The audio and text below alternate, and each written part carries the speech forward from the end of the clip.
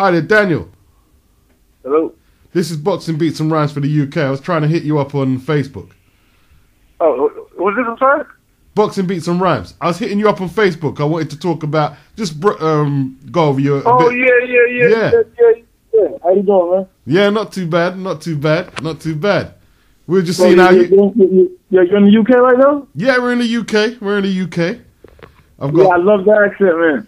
Yeah, I mean, you know how we do over here. I've got Edouard, partner, and Chris Caban, who's from North Carolina. How you doing, Daniel? Okay. Well, you're from North Carolina? No, my friend Chris Caban, he's online too, because we're on Skype. Okay, how you doing, brother? He's a partner. You there, Chris? I guess Chris. I don't know what's happened to Chris, but Errol's there anyway. Yeah, I'm from London. How you doing, Edouard? Everything is love. Yeah. All right, go ahead, Beats. Crack on, man. So, how's I know you fought once this year. I haven't managed to get hold of the fight. Are you back on track? You happy with things? I mean, actually, that fight was. I mean, I decided to jump back in there, and it was a great opportunity with the middleweight boxing tournament. Unfortunately, it didn't go the way I wanted to, but I'm back on track as far as business. As far as the boxing, me fighting, not necessarily with the loss, but I was still excited to get back in there and do it because I have a lot of fighters that I'm training. I got my boxing promotion company, so it was a good way for me to show my fighters and show everybody that, hey, I still got it. Okay. Yeah, because I saw you commentate. Who do you commentate for? Who I commentate for? Yeah, I see you commentating. I commentated for Golden Gloves. I commentated for a Square Ring for Roy Jones' fight a couple of times. So I've done a few commentating gigs. So have you got a love for that? Did I get a lot for it? No, do you love? No, forget the money. If you love doing something, the money will come. I said, have you got a love? I love the promotion and the commentating. I loved it. That's more of my passion now. I mean, the fighting, I love it. I still love fighting, but fighting hurts. I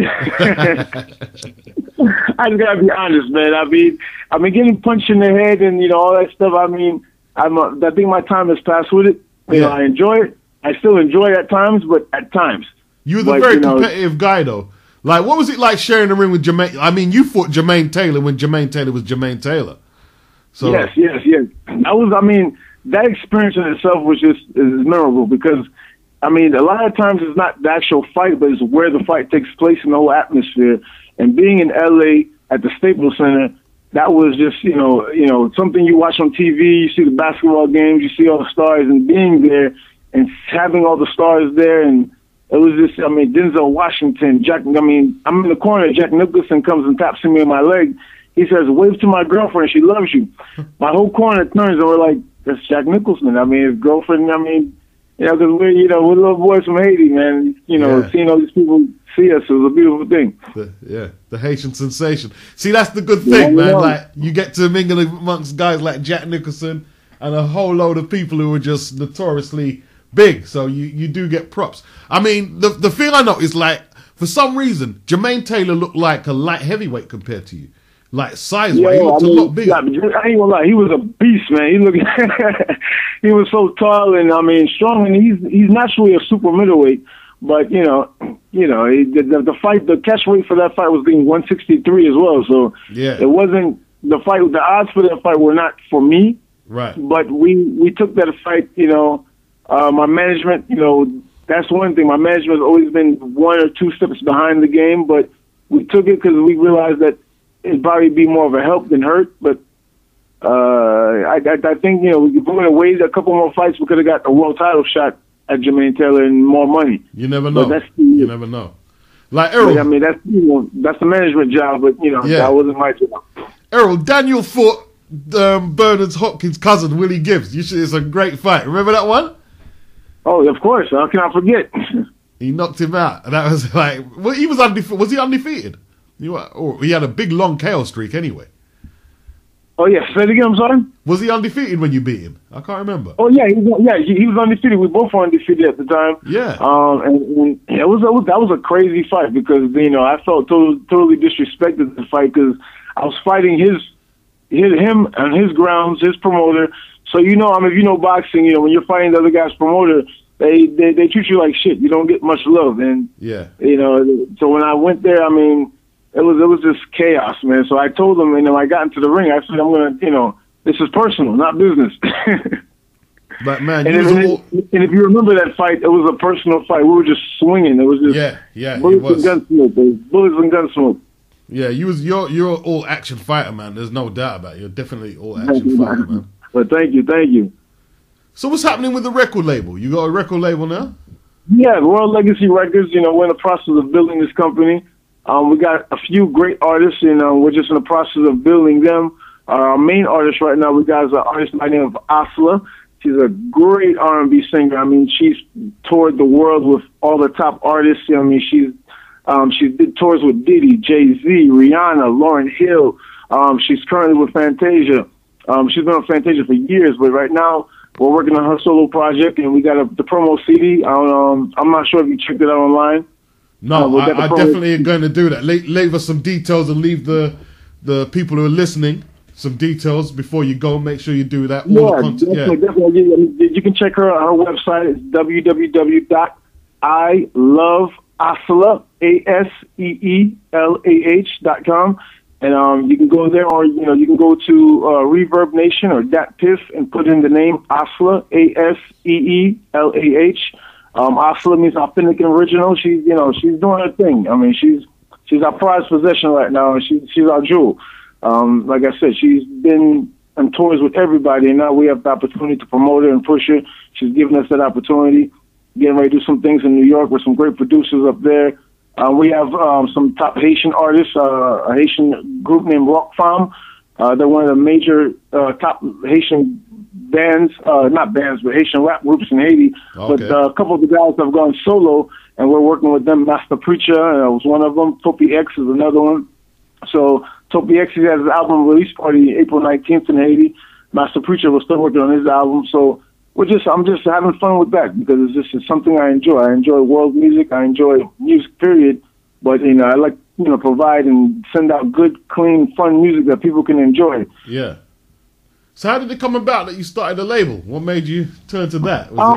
Actually, I've always been involved in music since a little kid. I always played drums. I played French horn, alto sax. So music has always been in my blood.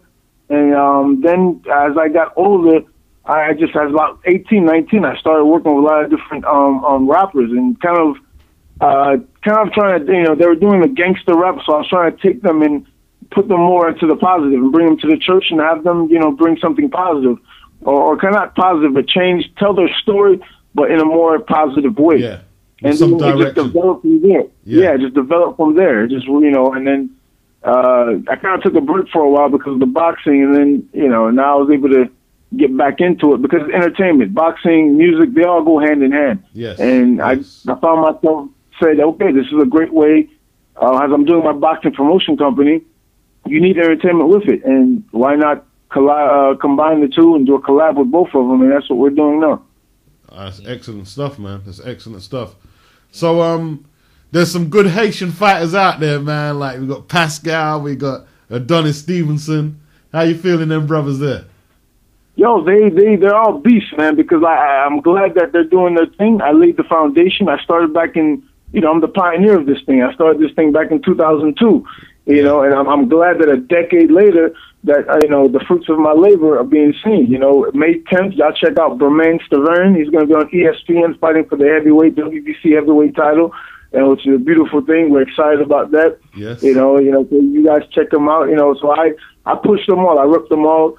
And actually, we got the website, www.island-boxing.com. You guys can check that out. You can check out all the latest island news about your island fighters. We got Nicholas Walters. He's fighting May 31st. From Jamaica. From Jamaica. But this is a Haitian connection. His manager is Haitian, Jacques Deschamps. His manager is Haitian. So what language was he speaking? We need to know that, Errol. So tell us what language, because he speaks another language. What language is he speaking? He speaks Spanish, man. Spanish, yeah? Yeah, Nicholas Walters, he speaks, Spanish, English, Patois, all that stuff, man. He's multi-diverse, man. He's a great boxer, good guy. He's a stand-up guy, man. So I was fighting Vic Darchinian. They just announced it today. Oh, who's fighting Dick Darchinyan? Nicholas Walters.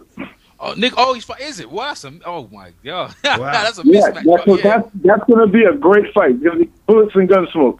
So, Yeah. But Nicholas Waltz should get him. You know, he's a young guy coming up. You know, Dick Darchinyan, he's 38 years old now. Yeah, man. You know, he's been through so many wars. I mean, Nicholas Waltz is a fresh young guy. He should take him out. You know, pretty. You know, relatively easy. Yeah. I mean, we hope. But you know, one thing about Nicholas Waltz is he trains hard. He trains very hard.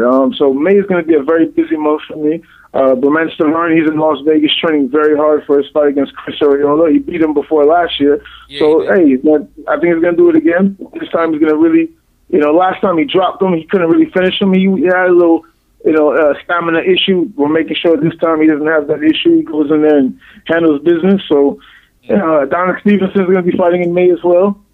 He's going to be defending his title. Still going through disputes with HBO and Showtime. They're going back and forth, but still, I mean, I'm just glad that our Haitian fighters are doing all of these great things. Oh yeah. You know, unfortunately, I didn't have the shot to do all of that as much as they're doing it now in the world title aspect. But I'm glad that you pioneered, like you saying, you was one of the four runners, and you know, you got let's not forget Andre Berto. Yeah, Andre Berto's coming back, and he's held belts as well. So you know. Yes, sir. So I mean, things are great on this side. You know, we got Wilkie Camfort. He's 16-1. We got Isaiah Gustama. These are all the fighters who fought in my 2008 Olympic team. But these guys are all doing great as professionals right now. Okay. We have Evans Pierre. He's rated number 21 in the world in the WBA. He's out of Haiti as well. He's 22-1. So, I mean, the Haitian fighters, I mean, we're coming up. There's a big class of Haitian fighters coming up that people have yet to see. You guys know about the ones you know now, but there's a whole new crop coming up that I've been working with, and then there's another generation behind them. And the 2012 Olympic team that I took, they didn't go to the Olympics, but the national team, and we have them coming up. We have Stan's class. He's 8-0 as a pro. So let's just say, we got Frankie Gideon. He's 6-1. So it's a whole another crop of fighters that I've been able to work with, 2 generations of Haitian fighters that I've worked with, and I'm just blessed to be part of that whole thing. Well, that's great. Oh, that's lovely, man. The first time I actually heard of you, I think I listened to a Billy C, and I think he interviewed you getting ready for the tournament as well. I saw the tournament as well. But yeah, man, you're doing great work, man. It's great work. It's great to hear that. Thank you. I'm glad you mentioned Billy C because we're partnering with Billy C as well. I'm going to be starting my own online show called Conversation with Sensation. We'll be starting that, I think, at the end of April, actually. At the end of April, I think we're going to air it. Actually, no, May 3rd or May 4th is when we're going to air it. We're still working on the dates, but Conversation with Sensation is basically going to be a 1-hour talk boxing show showing island fighters, really, because there's no voice for the island fighters. So I take my hat off to you guys for even taking the time to look me up, and I'm definitely going to connect with a lot of the Haitian fighters so you guys can have more. I mean, because without you guys, we don't have send them over here. Else. We'd love to talk to them.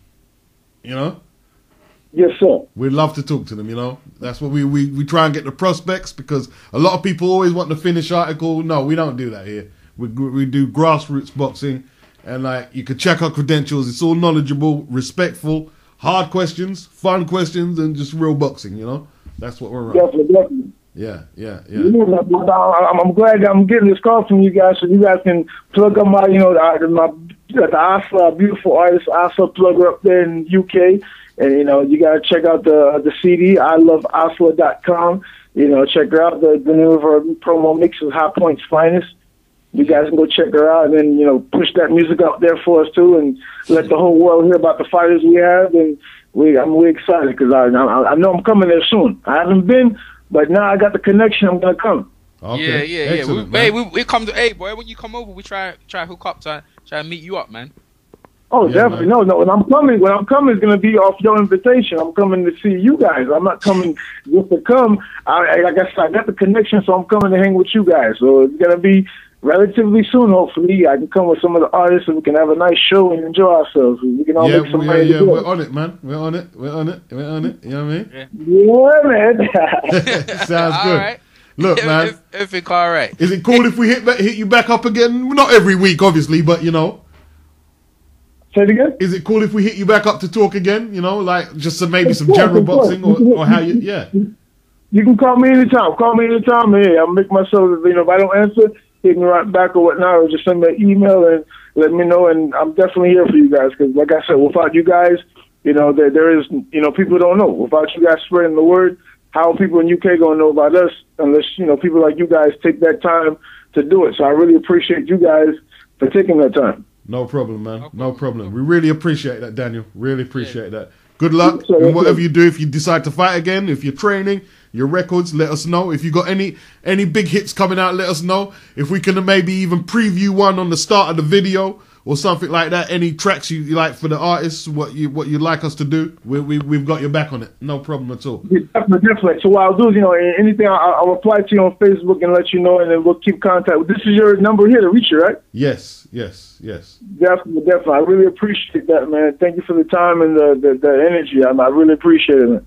All right. Before you go, 'cause I know you've done the websites and the Facebook numbers.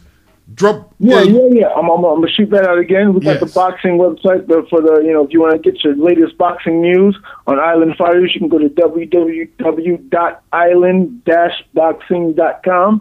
That's island-boxing.com.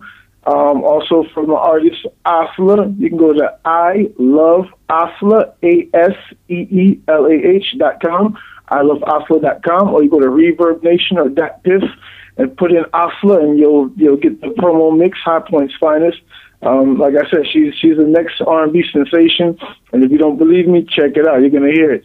You can go to YouTube, you can Google ToppyX, TOPPYX, or Master Preacher on YouTube, and you'll see the other artists and show us some love. I mean, go there, leave a comment.